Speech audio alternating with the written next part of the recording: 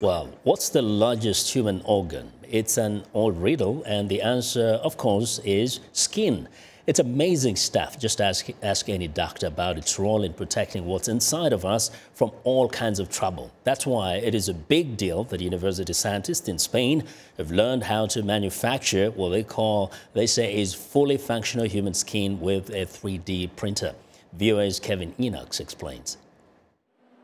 Scientists have been growing skin in the laboratory for quite some time, but using a bioprinter, scientists say, is a huge breakthrough.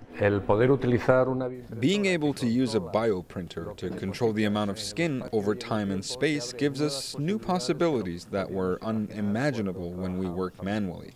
The key to the process is bioink, a concoction of plasma containing human skin cells, connective tissue cells called fibroblasts, and other biological materials. The bioengineering firm Biodan is collaborating with the researchers. Team leaders say the growing process involves spraying bioinks onto a print bed where the skin forms. Lo que se fabrica es piel 100% humana. We produce 100% human skin with its two main layers, dermis and epidermis, able to create its own collagen. It can be used in the medical or industrial sector for injuries or burns. It can also be used in testing in the chemical, pharmaceutical, or cosmetics industries. The bioskin can be created using a person's own skin cells for medical use like treating severe burns.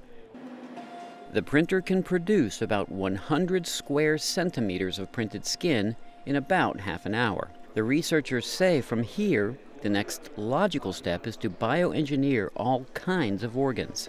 The idea for future would be to be able to fully print complex organs such as hearts or kidneys. But as I said, that's the desire and the dream all of us who work in this field have, but there is no date for it yet.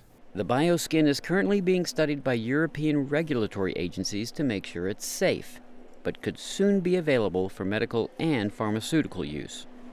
Kevin Enochs, VOA News, Washington.